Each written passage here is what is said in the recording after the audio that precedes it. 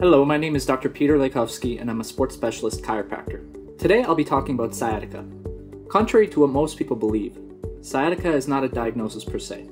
It's a description of symptoms created by inflammation of the sciatic nerve and its branches. It typically affects one side of the body with varied intensity of radiating and at times electrical pain. There are four main areas we'll talk about today. First, we'll take a look at the anatomy and function of the spine region.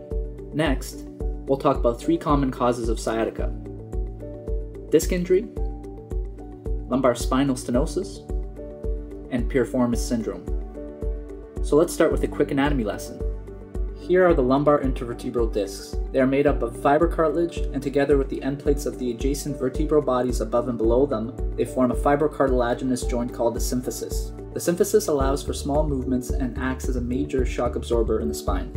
There are a total of 23 of these discs in the spinal column, and they generally get larger the lower they are within the spine.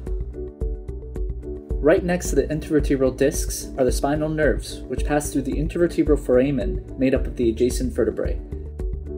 These nerve roots join and contribute to the sciatic nerve proper. Discs are composed of two parts. The annulus fibrosus is the tougher fibrous outer portion of the disc and is made up of concentric sheets of tough collagen fibers. The annulus fibrosus surrounds the inner nucleus pulposus, which is made up of loose collagen and proteoglycans that create a gel-like substance. The annulus fibrosus functions as a seal around the nucleus pulposus. Together they act as a shock absorber by distributing any pressure and force imposed on the intervertebral disc. From this perspective, you can see how the structure of the disc resembles that of a jelly donut. The spinal discs get deformed by loads placed on them. They compress and expand with vertical loads, but bending movements of the spine displace the discal material in the opposite direction.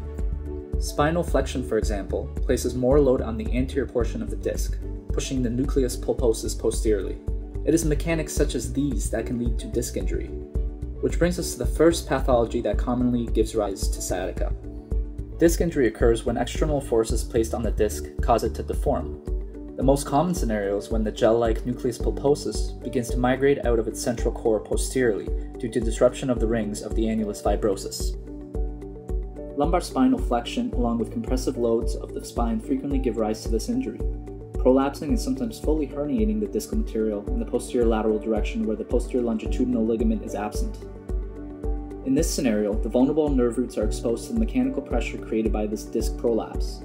The L5-S1 intervertebral disc is the most commonly affected by such an injury, putting the S1 nerve root in harm's way, resulting in a constellation of symptoms related to sciatica and usually accompanied by moderate to severe low back pain. While staying at the level of the spine, let's discuss another cause of sciatica. Mechanical compression by degenerated spinal structures can lead to injured nerve roots. As a person ages, their spine begins to progressively show more and more of its own gray hairs, in the form of degenerative disc disease, bony spurs, and thickened or hypertrophied ligaments.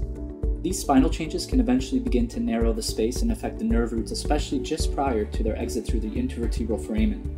This can cause sciatica in addition to other clinical symptoms.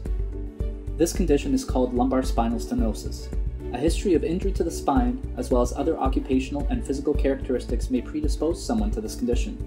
Spinal stenosis differs from sciatica caused by disc herniation because it is generally only seen in patients over the age of 50, and the symptoms tend to be more transient in nature. Frequently, the symptoms are related to extension movements of the lumbar spine or activities such as prolonged walking or standing, and are relieved by sitting in a stooped forward position. Now let's move on to the final point of our discussion today. Piriformis syndrome, as you might guess, affects the piriformis, a deep posterior gluteal region muscle originating from the anterior surface of the sacrum and coursing laterally under the greater sciatic notch to attach to the greater trochanter of the femur. As you can see, the piriformis is intimately related to the sciatic nerve, which is why it is the most common cause of sciatica not originating from the spine. Often seen in athletes and pregnant women, the proposed mechanisms for piriformis syndrome include sciatic nerve compression, most frequently due to either a contracture or hypertonicity of the muscle from trauma or overuse, excessive hypertrophy of the muscle, or congenital variations of the sciatic nerve or the piriformis.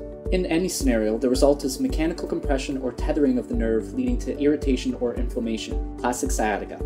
While typical sciatica symptoms may be transient and often exacerbated by activity or sitting, buttock pain tends to be the predominant symptom in individuals with this condition. So that brings us to the end of our discussion today.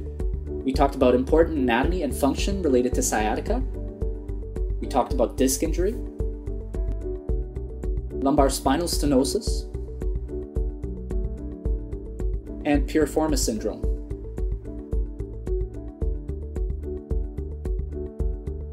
I used Visible Body's Muscle Premium to show you the anatomy and pathology related to sciatica. Thank you for watching.